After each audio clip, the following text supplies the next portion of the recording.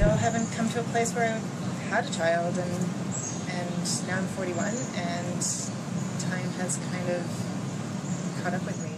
In 2014, a single Vancouver woman decided to take what she felt was her last chance to conceive a child. And the journey that followed has led her to create a graphic novel, breaking the silence of what she calls taboos surrounding the world of conception. I was 40 and newly single, and I just felt like I didn't have time to find somebody new to try and have a family with. And I was really, at that point, my biological clock was off the hook, and it was time. After nearly 5 years and 4 miscarriages, Miriam Steinberg gave birth to twins. Her now 2-year-olds are the loves of her life.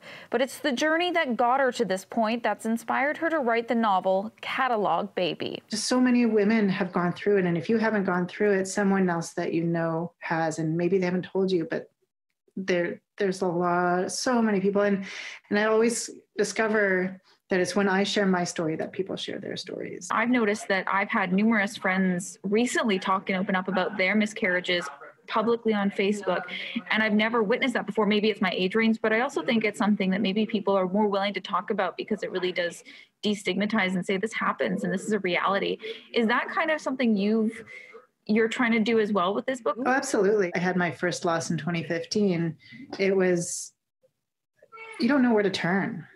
And I did it as a single mom by choice. So even then, I had a lot of friends and family that were there to support me, but it's still like, who can you tell what to? And there's a lot of questioning and a lot of uncertainty. The novel will hit shelves March 2nd. The 250-page book is dedicated to her twins, Isaac and Abigail, describing them as the lights of her life. In Vancouver, Ashley Burr, City News.